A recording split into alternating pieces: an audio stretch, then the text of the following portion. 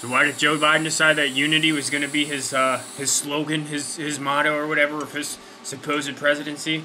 Well, it's because Obama took hope and change. You know, I mean, there's only so many vague words that you can use that mean pretty much nothing. And so am I going to unify with Democrats? No, I'm not, because you guys, you Democrats, you want me dead. You want people like me dead. You wish we didn't exist. Because we don't go along with your narrative of child slaughter and godlessness and sexual deviancy and lying and plagiarism. When you get behind your candidate, Joe Biden, who hollow husk of an individual who doesn't even know where he is and pretty much, again, sold his soul to the demons, literally. And Kamala Harris, like, why would I unify behind a Marxist nut job who made her way up the ladder of success in this country through means of adultery and sexual perversion, just to spout Marxist nonsense at the highest levels of our government. What kind of crock of shit is this? And now you got The Rock, dumb as The Rock. You got him coming out crying because he's so happy that he voted for Biden. Like oh man, I was reading some of these comments here on this YouTube video from the Daily Wire. Michael Knowles talking about how he was upset that what's his name, Dwayne Johnson or whatever, came out with this sappy ass video. Like you can't just be a man anymore. You gotta you know, have this stupid sensitive side, I guess, like that.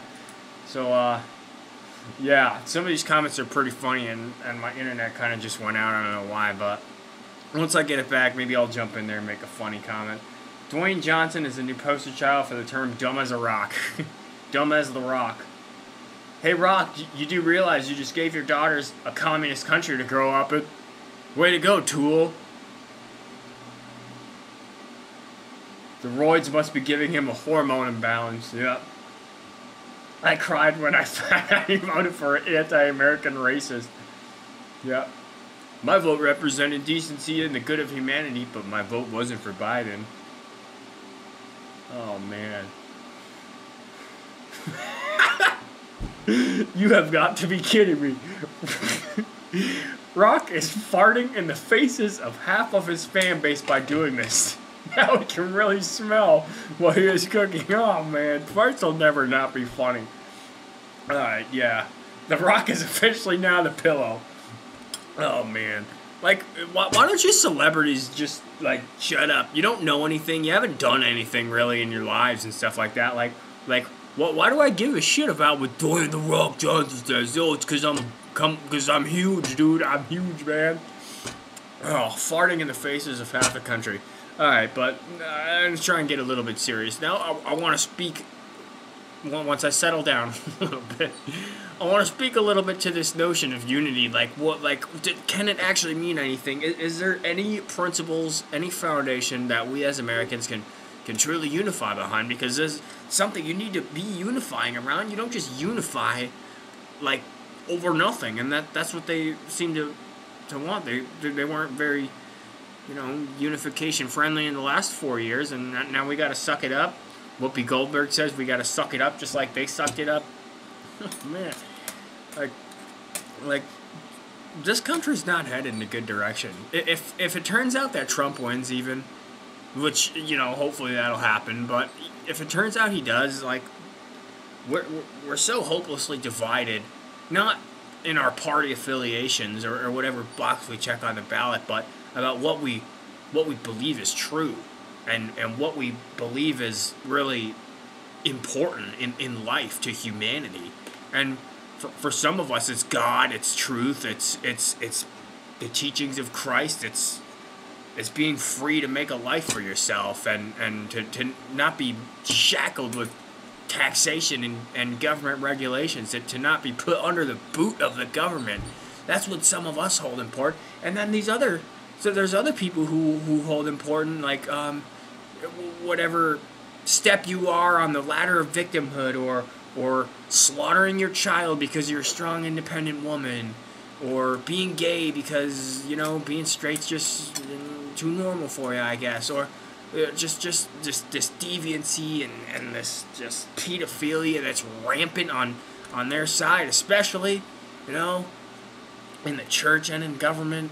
And like, what is there for us to unify behind?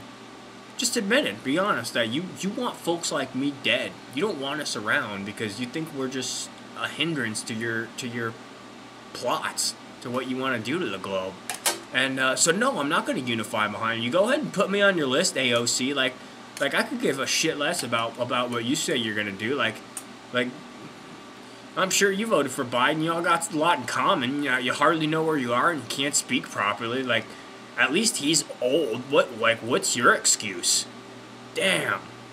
Alright, I'm going to try and get a little bit more organized and see if I can say anything, of any values, instead of just laughing at these fart jokes about The Rock. The Rock, he's officially now the pillow.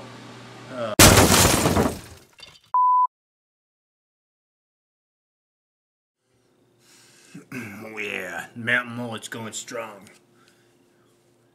Just in time for the wars to kick off. But anyway, I think it's pretty clear, looking at history and stuff, that in the past, religion was the primary source of unity for countries. And Thomas Hobbes says this in Leviathan.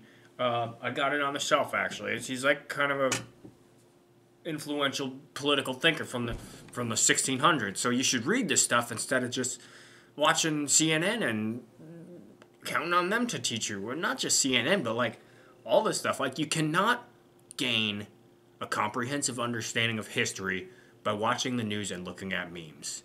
All right? You can't gain a comprehensive understanding of anything by doing that.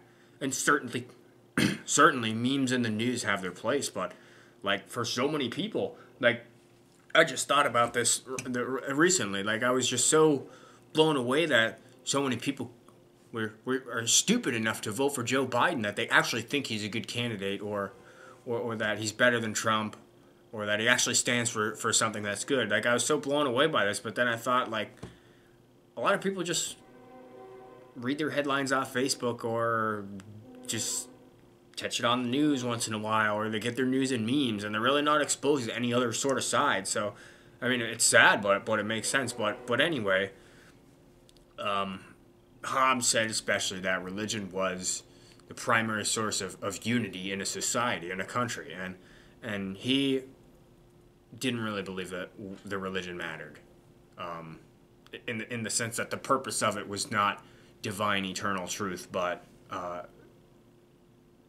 an agent of cohesion in society. And we don't have that now, and this is the question I've kind of grappled with for a lot of my life, because like, I do understand that there is a great power and a great unity and cohesion in a common faith, a common creed, but like, at the same time, do you make that mandatory to follow? Do you institute a state religion? Or do you form a theocracy? I don't agree with that. I don't think those are good forms of government, and I don't think that's moral or just or a correct thing to do, to force people to abide by the rules of another religion, per se. I mean, maybe to an extent it would be kind of cool. It would be kind of cool if we at least had, if we could at least arrive at a deist understanding of the divine, where like all life is sacred and we don't just slaughter children because we want to keep having sex outside of marriage. Anyway, I digress, but we've torn down a lot when we decided that religion didn't really matter in our society a lot. And especially in the United States, we're such a diverse country in terms of just the various philosophies and religions and ethnic groups, and that's all well and good, but like, that's not a source of unity, but kind of by definition. Like, why would diversity of opinion, diversity in background, diversity in what you believe are the fundamental truths of the universe, why would diversity in that sense cause unity? What are we unifying behind? And I've yet to see any real answer to this question. Like, being Americans, we're unifying behind being Americans. Like, in what sense? In the sense that we all live in this country called the United States of America. I mean, people don't even really like the term Americans, as I have mentioned before, because they're stupid and they got an axe to grind. But like, what are we unifying behind? That's not necessarily good enough for me to say, oh, we're all Americans and we need to unify behind that. Well, you know, to me, being American means, yeah, of course, I live in this country, but like I hold to a set of principles, a set of self-evident truths, if you will, that all men are created equal by their creator, and they are endowed with certain unalienable rights, life, liberty, and pursuit of happiness and or property, according to John Locke's original writings.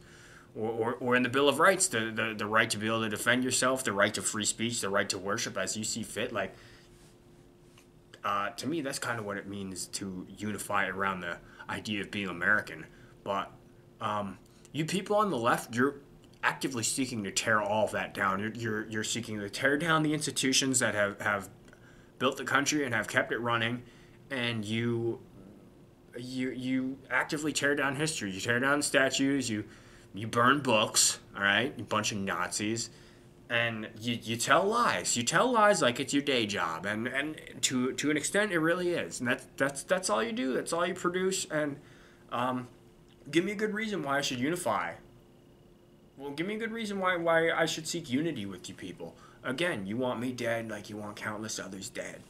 All right, you already have the blood of infants on your hands. Like there's obviously nothing holy and sacred to you people. So why would I unify with evil like that? You slaughter children at the drop of a hat and sell their organs, and you foment rebellion and violence in our streets. You lie and spread deceit and misinformation across the world, and you glorify sexual perversion and death and just everything that's antithetical to the truth and to what is good and right. So, again, you can go put me on that list, AOC or whoever, Schumer, Andrew Cuomo. Oh, I'm a tough guy, Cuomo. Maybe he can make a video with Dwayne The Rock. Yeah, Andrew Cuomo. I stand for New York. What a joke. There's another guy that I don't understand. Why do you people in New York vote for people like this? Like, what's wrong with you? Are you really living in that much of a, like, fantasy world where like, Andrew Cuomo is the guy that you want? Oh, the Empire State. I am the Empire State. Why do you even call yourselves the Empire State? Like New York and California and Chicago, like, just wait till all your Marxist policies cause the electricity to go off. Like, you people aren't going to be able to do anything. That's the thing about you, too. You people are not producers. You're not protectors. All you do is spread lies and foment chaos. That's all you do. And you're pushing our society towards a condition that you yourself are not going to be able to survive. So it just doesn't make any sense to me. But if we as Americans are, if our country is really going to heal, then we all need to answer some tough questions about what's really important to us. What do we really stand for as a country? What are our guiding principles as Americans? And everybody throws around, oh, a house divided cannot fall or whatever, but like this is taking it to a new level where, like, obviously, yeah, I hope Trump does end up winning, and I think it'd be pretty funny to just see you people go nuts again, like, after telling me to suck it up. Like, I'm not crying, I'm not screaming at the sky, because Joe Biden is allegedly, going to be president, but, like, we need to address these questions, and the fact that we're this divided, like, we cannot function like this. We cannot function with every election being this split down the middle, where we're so divided on what we believe that, just everything is terrible, and like half the country's gonna be so angry and forlorn for the next 4 years. Every time, like, the government shouldn't have that much of a role in your life where you need to stand and throw back your head and scream at the sky because the guy you didn't vote for got elected.